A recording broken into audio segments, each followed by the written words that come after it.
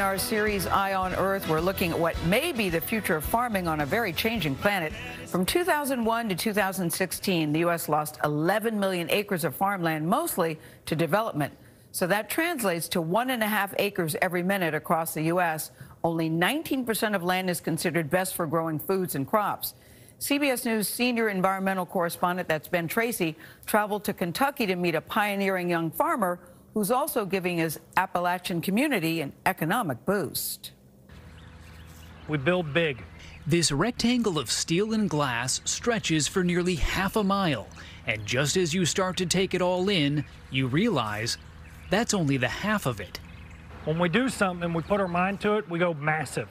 Jonathan Webb used to build solar energy projects for the government.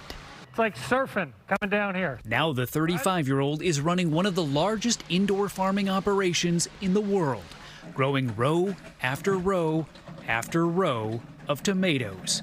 This greenhouse is the size of 58 football fields, so big you can't see where it ends. Do you think of yourself as a farmer? Yeah, this is farming. Calling it AppHarvest isn't just clever tech talk. It's located in Appalachia, just outside Morehead, Kentucky. Everybody watch out for Central Appalachia. We're absolutely going to be one of the largest fruit and vegetable suppliers of the U.S. in the decades to come. Climate change is not only altering our weather patterns, but it's changing where and how we grow our food. A lot of our produce comes from California and Mexico, two places now hit with frequent and devastating droughts. Kentucky is getting wetter and has location on its side. We can get to 70% of the U.S. in a one-day drive, whereas right now you're importing product from Mexico coming 2 weeks on a truck. AppHarvest plans to build at least a dozen of these indoor grow facilities. They use rainwater collected on the massive roof and stored in this pond, the size of 70 Olympic swimming pools. Water is delivered to the plants in precise amounts so it isn't wasted. Once that rainwater's in here, it only leaves as a tomato. They can grow year-round and all night, when the greenhouse shows its more colorful side, thanks to special grow lights that keep the 720,000 plants inside reaching for the sky. The company says farming this way uses 90% less water, no soil, and results in 30 times more yield per acre than a regular outdoor farm. So you may be thinking, well, that's great for tomatoes, but I'd like to eat more than just tomatoes. Well, they say they can do this for any sort of vine crop, including cucumbers, bell peppers, and berries. There are downsides. Building huge structures of steel and glass creates its own planet-warming emissions, and it takes energy to run all those nighttime lights. The tomatoes also cost a bit more than the ones grown in Mexico.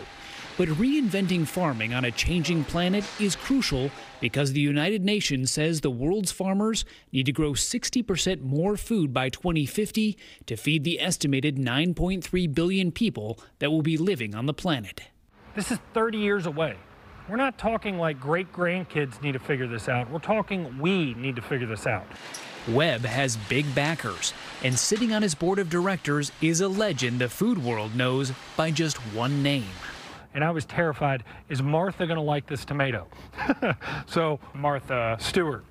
We got her a box. Martha calls, these are fabulous, they're wonderful. She posted them on Instagram, and that was the moment we knew we had a winner. How we doing? But for Webb, this hits home. He's from Central Appalachia, an area hit hard by the collapse of tobacco and coal, where 1 in 3 people live below the poverty line. You know, we shut down the coal mines and no one said what's next. AppHarvest has created more than 500 jobs at this one facility. The company has also given stock options to its employees. There were people in tears.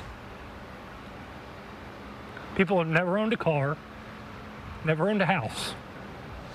At the top of the vines, we met up with Sam Smith, who used to harvest a much different crop, tobacco. When that came to a halt, so did the money. So it's hard to find, good, consistent work like this. It's a blessing. You got it. Webb believes he and his Orange Army are building a new future for Appalachia. It's a runaway freight train. Now it's a matter, how big is it going to be? How fast are we going to go? And that's saying something, given how big it already is. For CBS This Morning, Ben Tracy, Morehead, Kentucky.